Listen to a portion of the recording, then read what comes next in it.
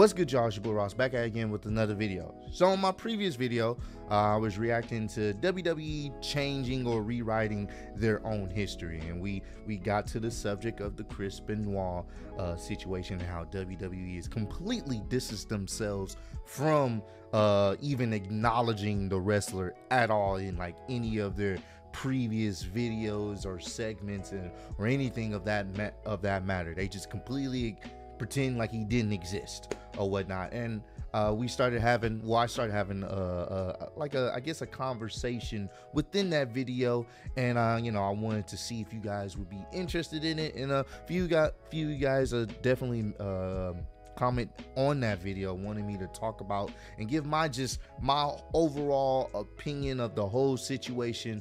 Should Chris Benoit be I guess remembered for his career outside of his heinous acts that he ended up doing towards the end of his life?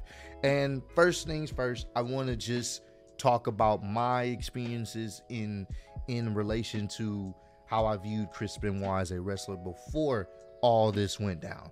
I will say this, watching him or whatnot, you could tell, he just had this presence of just someone that you knew could offer something to WWE, especially in the technical sense. The dude was fantastic in the ring. He made you believe the moves he was doing. He was sacrificing his body with those diving headbutts over and over and over. They always look brutal. They always look pretty painful. I enjoyed the feuds he had. I enjoyed the little feud he had with The Rock. They were going back and forth. It was one of those things where it was a treat to be able to watch him wrestle, and him winning the World Heavyweight Championship against Triple H, and I believe HBK was in that match. I believe it was a triple threat match. Him winning the World Heavyweight Championship alongside Eddie Guerrero winning a WWE Championship the same night. It was a beautiful moment. That was a beautiful moment, and it was cool to see. The Rabbit Wolverine, he literally came off like a Wolverine, man. He was just ready to rip anybody apart, and you knew he had the skills to do it. So I always appreciated his in-ring work. That is one thing I can, I'm going to state. But we got to talk about, obviously, what happened. First things first, losing Eddie. The way Eddie ended up passing, it hurt a lot of people, but it definitely hurted him.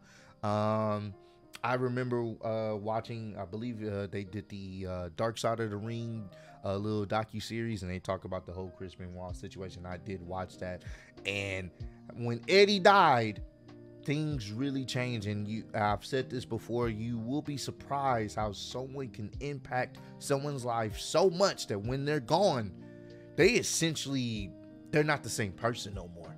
And you can tell Eddie was his anchor. Eddie was the thing that kept him, I guess you can say, stable-minded. You know what I'm saying? Like that anchor of someone that you really care about, that can help you and guide you through whatever you're going through. They're gone. Now you're just kind of in this limbo state. And granted, you can say, well, he has his wife, he has his kids, like that should be his anchor. And you could say that, but at the same time, it's different when your closest friend is also in the profession that you're in. He's a wrestler as well, so you can connect with someone different than your own family, because they may not get it, they may not understand. And it's one of those unfortunate things where once Eddie died, a lot of people have said this, it's like Chris Benoit, he died, a part of him died. You can see in the video when they were doing the tribute to Eddie and how people were getting emotional, but you saw specifically, and I remember this, how Chris Benoit was so emotional, bro. Like, I had never seen him like tear up like that. I didn't even think someone that is so vicious in the ring can have those type of emotions, but he was boo-hoo crying. That wasn't acting, that was how he felt. He couldn't even really get the words out. And that's a telltale sign that he was really hurting or whatnot. So I got to put that out there because obviously I do think that played a part in his mental. This is where the mental side of things come into play. And then, you know, just the whole situation of after everything happened and the medical examiners doing their reports, and they're pretty much saying, you know, his CTE was very advanced, and he, you know, was 40 years old but had the mind of an 88-year-old. You know what I'm saying? And for someone that's personally dealing with someone in my family, my grandmother, granted she doesn't have CTE, but she, you know, she has all dementia. So a lot of times her mind works differently now. You know, she's talking to stuffed animals and stuff like that, and you know, she's doing things that doesn't make sense. We've had to pretty much like baby proof my grandmother's place, because she'll turn on the stove and don't remember turning on the stove, like a gas stove, and you know, that could be dangerous. You know what I'm saying? You know, so we've had to kind of baby proof all these things, because she's just doing things, not realizing what she's doing, not remembering what she's doing. And it's one of those things where I can relate in a sense of, when your mind goes, everything else kind of follows. You may be able to pick up the pieces, but everything else kind of follows. And that's what came with all those chair shots and all those diving headbutts. And you know, it was there, it was you know, it eventually caught up to him. You know, and I don't think WWE really was aware of what was going on, because it was always part of the wrestling business, taking a stiff chair shot. It was kind of like a badge of honor, but I don't think they realized, or maybe they did know, who knows, and they just said, nah, we're just gonna keep the show on the road, because at the end of the day, we're trying to make money, and no one else is going off the rails, like, you know, to that point. So it's like, I think we're okay. But honestly, I think what hurts him being remembered in a positive light, especially in WWE, is just the fact that he took two innocent people's lives that didn't really, you know, deserve it, unfortunately. You know, his wife Nancy and his son Daniel. You know, now he has, you know, another son, David, but luckily David wasn't there. You know, I believe, if I remember correctly in the documentary, I think he was at a family member's house. So he wasn't even there when everything went down, you know. And it's just one of those things where it's like, it's like, damn, like, how do you separate that? How do you separate someone committing such a heinous crime, and we're supposed to still be like, well, he still was a fantastic wrestler, which we know. But it's kind of hard to separate that. Obviously, I believe there's been reports that David wants his father to be remembered in, you know, potentially in the Hall of Fame in WWE. But I can tell you this now, WWE is all about money. More than ethics or anything else, WWE is about money. And investors would not be okay with that at all. And just from an ethical standpoint, I know he wants his father there. I know he would want his father to be remembered for the positive, but his last acts were so evil. Whether it was he was in his right mind or not, is one of those things where it's like, they couldn't do that even if they wanted to, and I don't think they should. To be honest with you, I don't think they should. I don't think he should be remembered in the sense of his amazing career. I know that may sound harsh, but we gotta also, your career and your legacy is tied to your personal life. It is.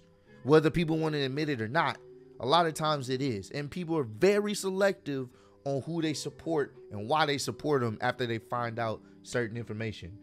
For example, and this is an extreme, but I'm trying to put it into context for those who may not understand why I say what I say.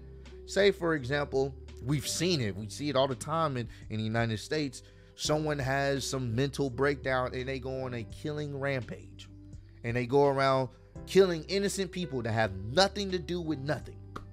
They just feel like, all right, I need to do this. And they're mentally not there. We know they're not there. They may have planned out everything, but we know there's something wrong. There's some screws loose. And are we supposed to be like, well, he did all this charity work prior to, he was a good person, he helped out the community, he just went off the rails one day and said, screw it, I'm gonna kill a whole bunch of innocent people that has nothing to do with nothing, So we're supposed to remember the good, right? We're supposed to forget that other people's families are ruined because of his heinous and evil act, whether he kills himself or not. And we've seen it countless times, especially in the United States this year alone, of people who are not right up in the head, or maybe they do know what they're doing and they just decide to snap, you know? So it's one of those things, like, do we remember the good that they do? Do we glorify the good that they do? I'm sure there's people that want to remember them for that, but no. What about the families that are affected? And that's why I say, in the sense of Chris Benoit, I appreciate what he's did in the ring, but honestly, no. His legacy will forever be tarnished and tainted as pretty much someone that went off the deep end. Whether it was his own doing with, in the sense of the type of punishment his brain was taking. Gotta make sure my video good. The type of punishment his brain was taking with all the chair shots and headbutts and stuff like that. That you can argue that, but despite all of that, despite having the brain of an 88-year-old, you can't ignore the fact that 2 people's lives were cut short because of it. So, to answer the question, do I feel like Chris Benoit should be remembered in WWE? I know some people may disagree, but no, I don't. Yes, of course, the wrestling fans that got to watch him will know who he is. And of course, you can find the matches of some of his best matches on the internet. It's not even hard to find. You can literally Google it. But do I think it should be something that, is pushed on television and social media? No. If you find his matches, you can find them. Granted, I don't, be honest with you, ever since that incident, I don't really just go back and watch Chris Benoit matches. Not because I don't think he's a fantastic wrestler. It's just, it changes everything once you know how his story ended and the way it ended. It's just like, damn, that changes everything. I don't know if I can look and appreciate it the same way I did before all of this.